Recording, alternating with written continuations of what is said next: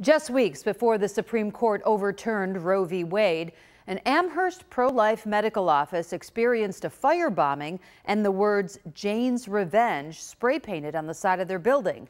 Tonight, we have an update on their operations. Good evening, I'm Mary Alice Demler. And hello again, I'm Scott Levin. On Monday, CompassCare will reopen after a lot of renovations. 2 News Side's Kelly Dudzik joins us in the studio with an update. Kelly? Hi, Scott and Mary Alice. After just 52 days, CompassCare will reopen on Monday and break ground on a new telehealth facility. Crews are still working on the building today, finishing touches so it can reopen on Monday. Someone set fire to the pro-life medical facility in the overnight hours of June 7th, causing extensive damage, but it did not cause a disruption in services. Other organizations helped CompassCare, and it was able to send people to its Rochester office. We do know that in the weeks leading up to the fire, Amherst police had already increased patrols. This was after the Roe versus Wade decision was leaked in draft form and before the Supreme Court overturned it.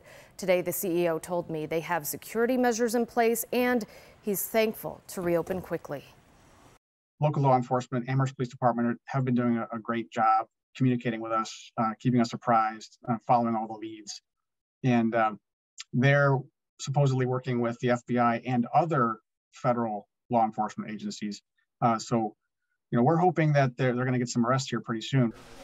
I contacted both Amherst police and the FBI today for an update on the arson investigation. I've not heard back from police, but a spokesperson for the FBI told me, quote, the FBI's policy is to neither confirm nor deny if we're conducting an investigation. Now, CEO Jim Hardin says he was told that police will either give an update themselves on Monday at the reopening or they're going to give him a statement to read to everybody. Kelly Dudzik, Channel 2 News.